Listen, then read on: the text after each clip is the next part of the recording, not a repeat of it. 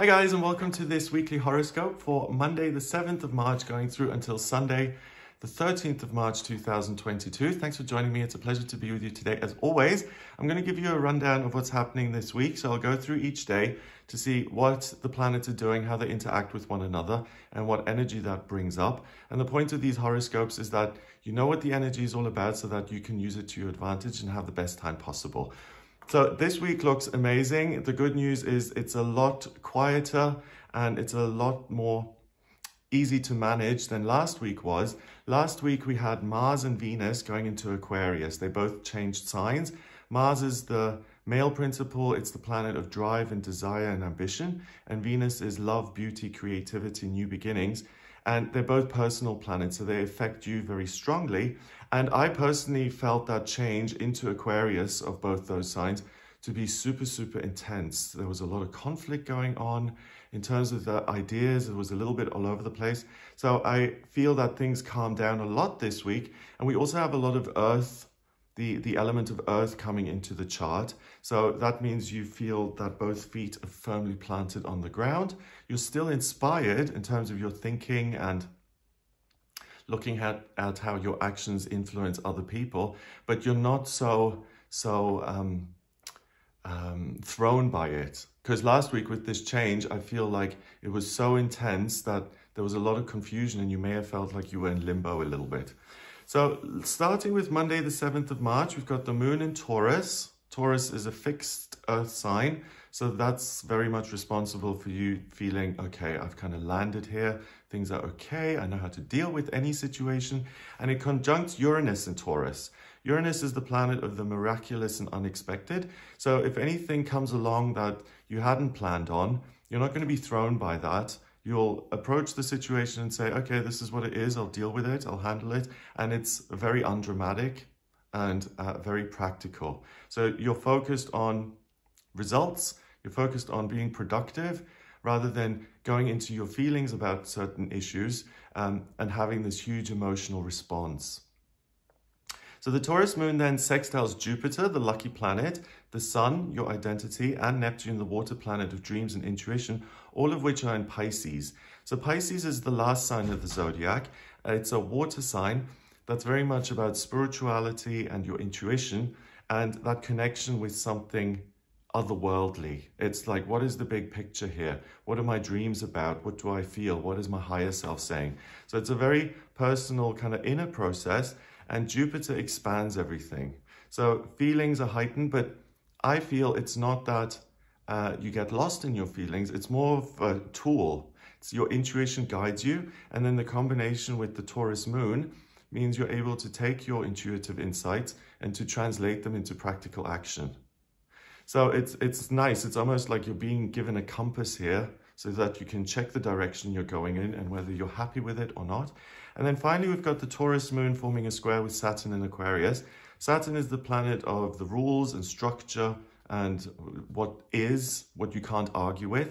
And in Aquarius, the air sign of the teacher, the humanitarian, there may still be a little bit of conflict, but it doesn't make you feel so thrown or like confused. I don't know what's going on, which is what I feel last week, Friday, Saturday, and Sunday were all about. So on Monday, the 7th of March, you start the new week feeling super well equipped and able to handle whatever comes your way without a lot of drama. Luckily, some of the conflict that was present last week, it starts to dissipate now and you feel a lot calmer. Good luck stems from your imagination and your intuition, so make sure that you honor those feelings and insights. And trying to force something or being pushy, that's no longer of interest to you. So if you really have to exert yourself to get something, you're going to back away from that naturally. So your part in any potential conflict is gone. You're no longer interested in it. And that doesn't mean you're a pushover, but you're not so willing to engage with things which don't have a positive outcome. So it's a kind of natural self-protection here on Monday.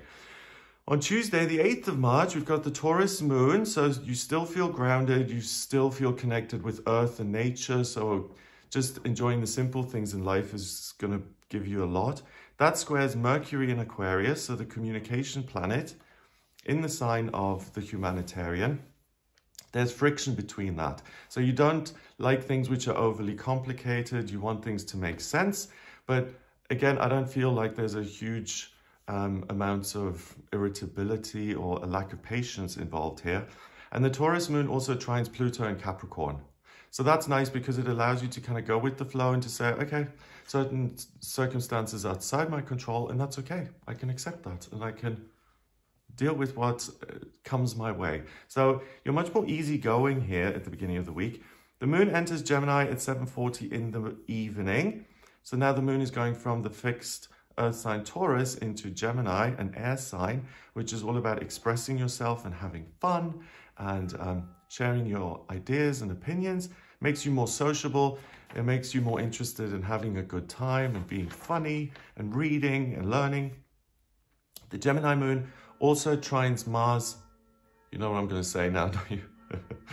The Gemini moon then trines Mars and Venus in Aquarius. So now we've got a lot of air coming into the chart. It's really good for someone who is looking to be inspired, inventors, scientists, people who are thinking about writing their first book, a novel, or some sort of self-help guide.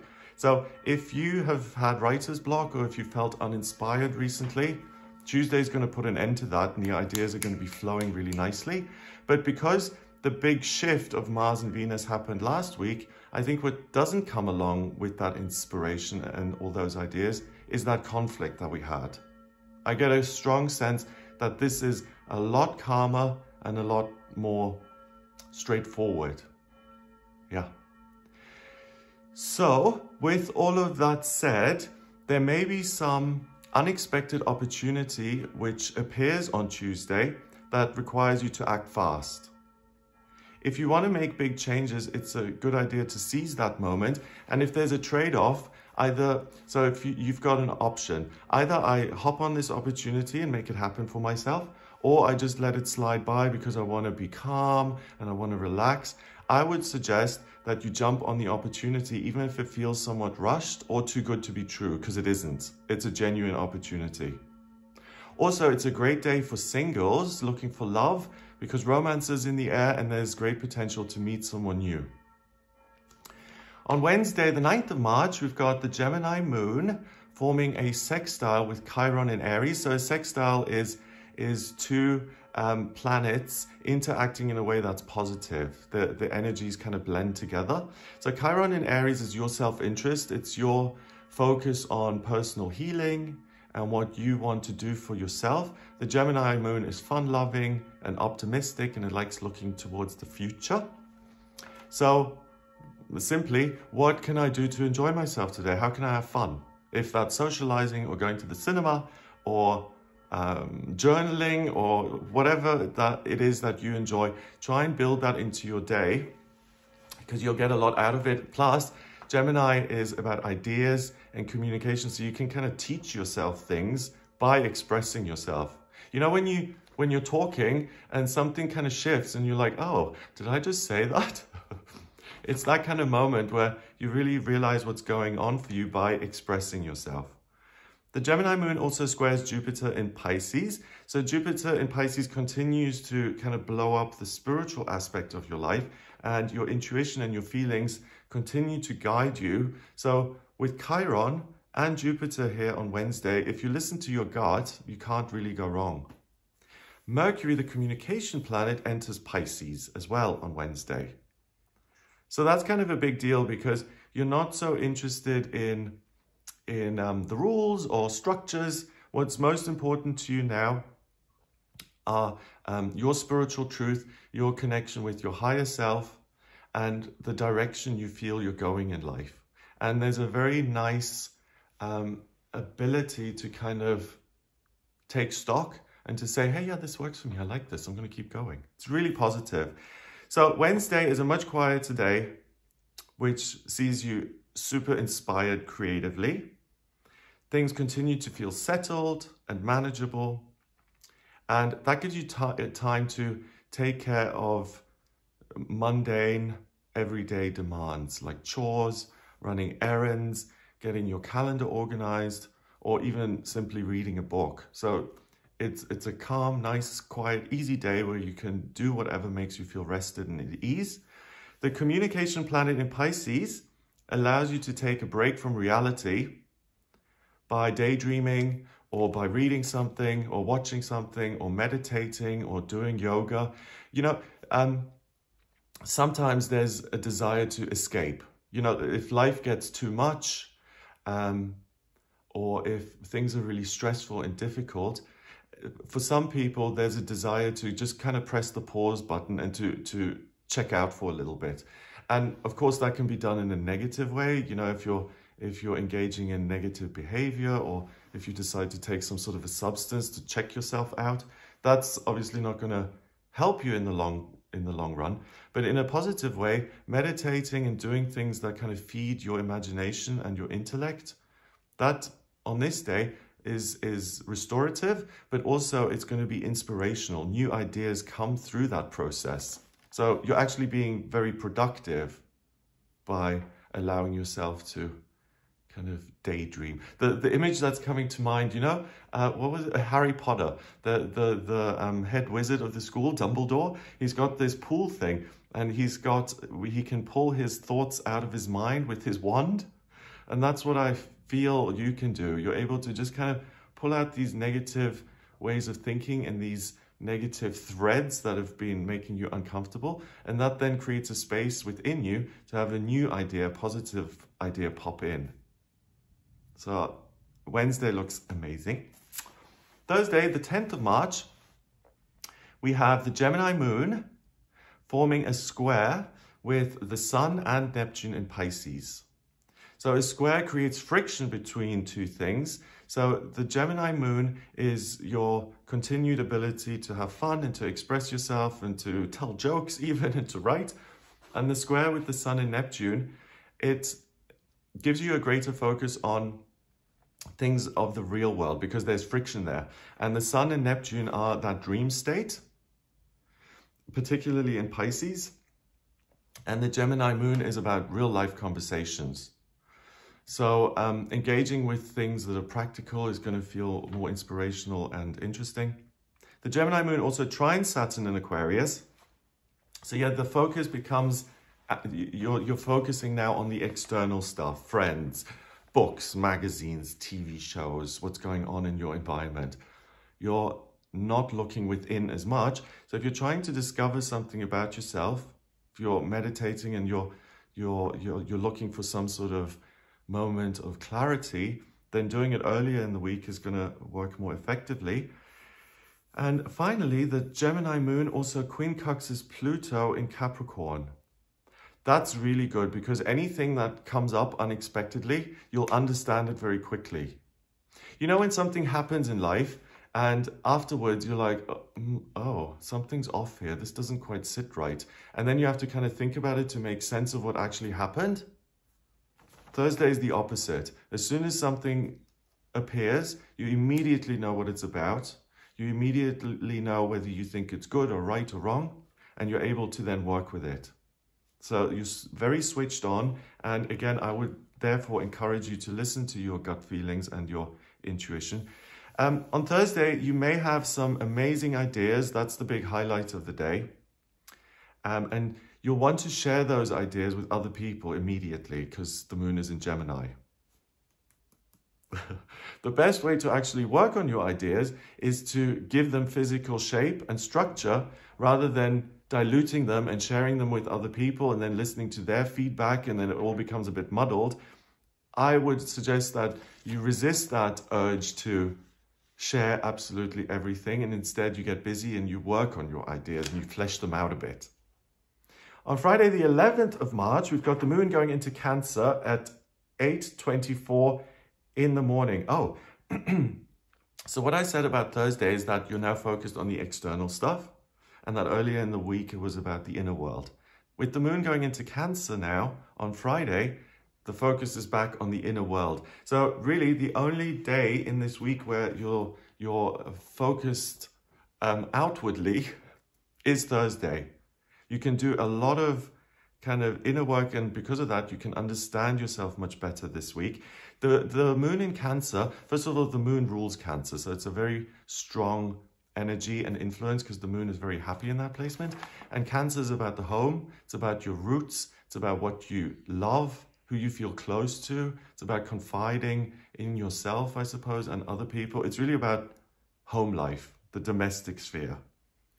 The Cancer moon then squares Chiron in Aries. Chiron in Aries is your desire to heal anything about yourself that is unhealed. And because it's connected to the Cancer moon, you may want to see what you can heal in existing relationships that kind of causes you problems. So if there's been an argument or conflict last week, or that doesn't quite sit well with you, you're able to amend and fix that on Friday. The Cancer moon also trines Mercury in Pisces. The dreams are huge and inspirational. Sometimes you daydream, or you want to kind of imagine something and it's flimsy and it feels kind of thin and nothing. And other times you close your eyes and it's like boom, like a whole movie starts playing. And that's what happens on Friday. Your imagination is so fired. The Cancer moon also sextiles Uranus and Taurus. That imagination is the solution to any practical problems that you may face. Not going to the library and saying, how did other people handle this? Go within and say, how do I want to handle this? That's going to serve you much more. And then equincux is Mars and Venus in Aquarius. I just want to talk about that a little bit, because Mars is drive and desire, like I said. In Aquarius is I want to learn, I want to teach, I want to do something for other people. Venus in Aquarius is I want to come up with some amazing new ideas that can benefit others. I want to do something. So it's really positive, right? But looking at this and just going from the week I've had, I'm kind of scared of these two. The shift was so dramatic that I'd like you to really look after yourself and to say, okay, just because these ideas are pushing me and it feels so intense, it doesn't mean that I have to completely lose myself or rush off to do these things that feel super urgent. I can still take care of myself and everything's okay. You know, nothing has really changed here, but there's a lot going on internally. So ideally, with the moon in Cancer and these ongoing ideas, it mitigates the conflict or the possible intensity of it, because Cancer is the home and it's relaxation. So I'd like you to work on Friday to deliberately slow things down and to kind of go into homebody mode. That's going to feel very comfortable and you'll get a lot out of that. So self-care, relaxation, eating well, sleeping, exercising, you know, lying on the couch with someone you love. Make those your hobbies, because you'll get a lot out of those on Friday and it'll feel amazing. Finding something good to watch is going to feel great. It's all about recharging your batteries on Friday.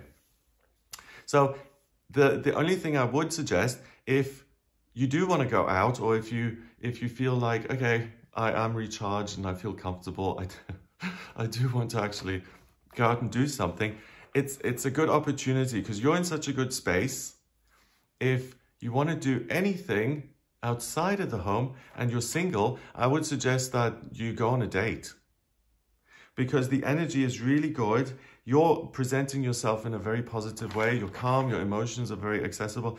And because of all that, it supports love and romance. And yeah, if you want to meet someone new, Friday supports that. And it's really likely that you meet someone who's like-minded and who you get on with very well. On Saturday, the 12th of March, we've got the Cancer moon now forming a square with Chiron in Aries. So my self-healing, my needs, very important to you still. It trines Jupiter, the Sun, and Neptune in Pisces. So now it's my healing, my imagination, my spiritual truth.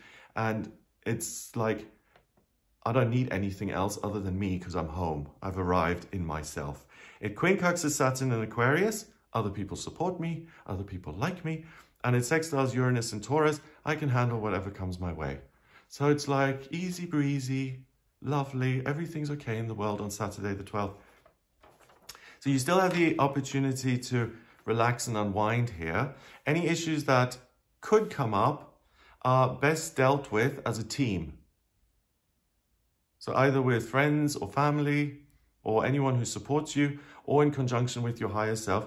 There's absolutely no need to feel alone or unsupported on Saturday the 12th. It's a really nice day.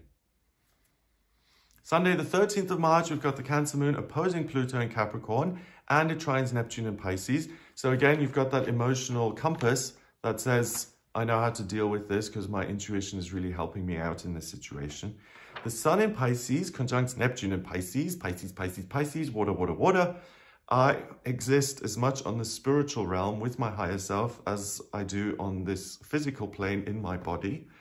And the moon then enters Leo at 9:32 in the evening. So on Sunday night, all of this emotional homebody kind of stuff shifts, and you become much more focused on having fun. And again, looking at the external circumstances, at the outside world. So I would say, with the exception of Thursday, this whole week is this amazing inner process where you can feel totally at home in yourself. Yeah, I like it. So on Sunday, the home stuff and all the water, Pisces, it goes to an extreme now, and you may go into total hermit mode. So on the downside of hermit mode is obviously that you're on your own and you miss opportunities for new love. On the plus side, you can really fall in love with yourself as such on a spiritual level and gain some amazing insights about yourself. So if you're trying to understand yourself better, if you're working on spiritual growth, Sunday is your day to do that.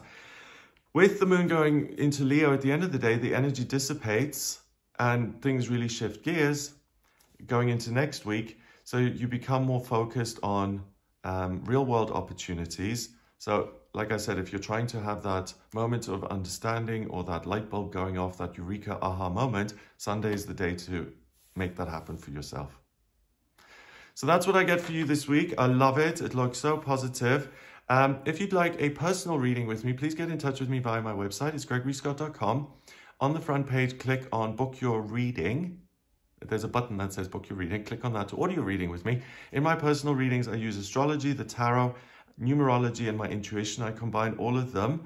And if you have any questions about your life purpose, as it relates to career, or as it is separate from career, family, finances, relationships, love, personal development, communication, institutions, travel, hopes and dreams, spirituality and spiritual growth, anything at all really. If you want to look at what's coming up in future, what the future trends are, I look at the progress chart and the transits for that. Also, it's really nice to do a solar return chart around someone's birthday, because that kind of gives me the themes for the coming year. And I also look at astrocartography to look at different locations on the planet and how each location is going to influence you. So if you're thinking of moving and you're like, okay, where's the best place for me to go? Astrocartography is really amazing for that. So if you're interested in any of those things, please do get in touch with me for a personal reading. If you like this video, then give it a thumbs up, please. Hit subscribe and share the video online. Check out some of my other videos, the daily tarot readings that I do, the special astrology videos I do on the new moons and the full moons and the eclipses. Check those out. I hope you have a wonderful week. Let us know how you go in the comments. I always like to hear feedback about that. And please also let me know how you found the conflict of last week, Friday, Saturday, Sunday, and if that was kind of challenging and how you managed those obstacles. I'd be really interested to hear that. And also if I'm the only one who really found that very, very challenging last week, or if you had a similar experience. Have a wonderful week, and I'll speak to you soon.